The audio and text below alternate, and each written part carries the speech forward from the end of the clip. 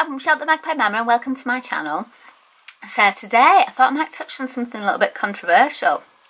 So this video is called Why Mums Should Shout at Their Children. Oh, how can I be a true attachment parent if I say such things? Well, I was chatting to someone just the other day about this. Well, I overheard a conversation. I just kind of dived right in. I thought this sounds good. Yeah, it's a really kind of contentious topic, you know, shouting at your children, because we all have kind of, when you talk about shouting mums, you all just kind of imagine that mum shouting in the, a mum in the supermarket shouting at their child, really going for it, and everyone's looking really shocked. It's like, how could she do that? How could she be so hideously awful? And then there's the kind of conversations you have with, well, if she's doing that here, what's she doing at home and stuff?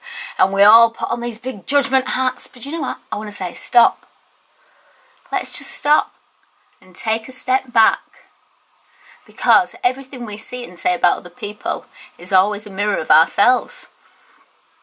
So we can stop and think, okay, if we see someone shouting like that, why is she shouting like that? In my opinion, there are 3 reasons why we shout at our children. 1, danger. So when we're frightened. So if they do something like kind of step into the road, you know, without looking, I've seen many parents scream at their child after that. No! It's so angry and it's upset and it's all the fear coming in, and it's basically they're shouting at the child because they're so frightened that their child would have just died in that moment. And that's really, it brings up just a huge explosion of emotions, which really are all based in fear and just been in relief that their child has not fallen into the road and died. So I think that's one of the reasons. So when there's kind of danger, and on the other side of that coin, there's shouting when there is danger, as in, watch out for that running cow! I have been chased by a running cow. It is not pleasant. It is very scary. So that kind of danger, shouting to tell them that there's danger ahead, you know, that's a shout that, you know, that's a really useful way of shouting. Then you've got your kind of friendly shouting, you're like, over here, over here. You know, another good kind of shouting, that's okay, yeah, that's okay. And then we've got the shouting which kind of comes for different reasons. So when you hear someone shouting at a child in a supermarket, a lot of the time the reason that they're shouting is because embarrassment. It's the fear of them being judged by other people, fear of their child being judged. And sometimes you'll see people, if a child does something, you know, that people deem as naughty, you know, and then everyone's looking at that parent to go, did you see what she did then? And they're all looking. It's that kind of stop. The child does something, stop. Everyone looks, and you've got a few seconds to make that decision. What are you going to do? Is it, you know, are you gonna be the parent that just goes, oh no, you're okay, it's all okay, it's fine? What do you get for that? Judgment. Are you going to be the parent that goes, oh no, it's okay, we'll sort it out at home? What do you get for that? Judgment. You know, sometimes you become the parent that takes it too far. I can't believe you did that. Oh, go out.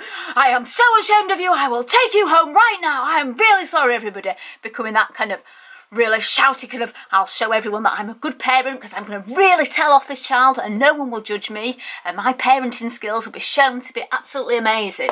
And there's that kind of thing. Of course, all that's not going through your head. What's going through your head? It's, oh no, they're all looking at me. What should I do? What should I do? Right, that's it. And then, so, you know, there's lots of different types of shouting there. And then finally, was it finally? And then finally, there's the kind of shouting that you do at your child when you haven't looked after yourself. It's the kind of thing that comes down to kind of self-care.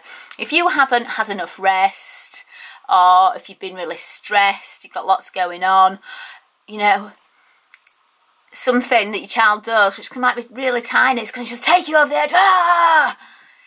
It's going to be that kind of takes you over the edge and brings you to shouting. So the shouting isn't about the child or what they've done. The shouting is about you and how you're feeling about the situation, about you feeling about yourself.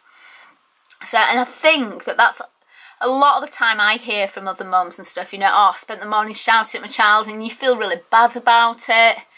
But it comes down to you and your kind of self-care. So I think, you know, if you do find yourself kind of shouting at your child a lot and you're feeling really bad about it, it's time to kind of take a little step back and go, okay, what can I do for myself? How can I treat myself better, look after myself better? And by doing that, you're going to be a better parent. You won't kind of snap, you know, won't be on that edge all the time going, oh, why is he doing that? Why is he doing that? It's so unfair. It's not unfair. It's you that feels stressed. It's you that's hurting, that's, you know, feeling overwhelmed. And you, if you feel that coming up, you need to just kind of stop, you know, take those 10 seconds. You know, it's often said, if you feel angry, count to 10. Or if you can have that kind of moment where you can switch your brain and go, okay, why am I feeling so angry about this?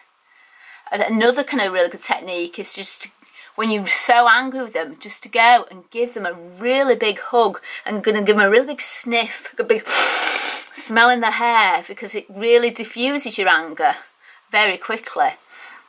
Now, another part of kind of the shouting and that kind of things, I find personally as a mother of 5, my shouting kind of comes in different ways.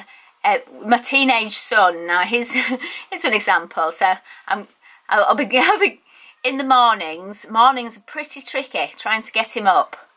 So you might have seen memes about this on Facebook and all those kind of things. I've seen them, but I thought, oh my god, that is me. That is so me. And it's where you go, can you get up now, please? Morning, rise and shine. Okay, another 5 minutes goes by. Okay, everybody, time to get up. Time to get up. Come on. Time to let's go get some breakfast. Another 5 minutes. Starting to feel a little bit. Okay, right. Okay, come on, everybody. We really need to get up now. Everyone really needs to get up. Can we get up now, please? And then it's like silence. Okay, are you out of bed now? Are you? Come on, you really need to get up. It's getting late. We need to get up. Okay. Right, come on. No, we really need to get up. Right, I'm trying hard to get us ready. Can you just get up now, please? Can you get up? Okay, we need to go. Time's getting on. Right, that's it. You don't get up. You're never going out again. You're never getting pocket money. You're having nothing for tea, and you will never see daylight again. Or is it just me? Is that just my mornings? So as you can see there is a little development. I started off being a very good mother, but about kind of 10 times later, I wasn't. So now you see, I can ask the question to myself, how could I stop that situation? Now with teenagers, you know, it doesn't quite work the same. So if it was an adult, you'd go, okay, I'll put in an alarm at the other side of the room, and then we'll have a timer switch for his lights to go on, and then we'll wake him up with a nice cup of tea. And with a teenager, all those very, very great things don't get that same kind of welcome that you'd want. You kind of get, I'm getting up. I'm getting up. Leave me alone. Right, that's it. I'm not doing to school. I'm not doing anything for you. And before long, you know, you've crossed that fine line. The fine line is the one you can, with teenagers, you one with walk with.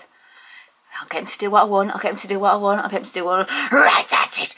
Oh no, it won't do what I want. It won't do what I want. So, I'm not sure I can give any answers to this because I haven't quite managed the magic formula. But you know, the self-care kind of helps.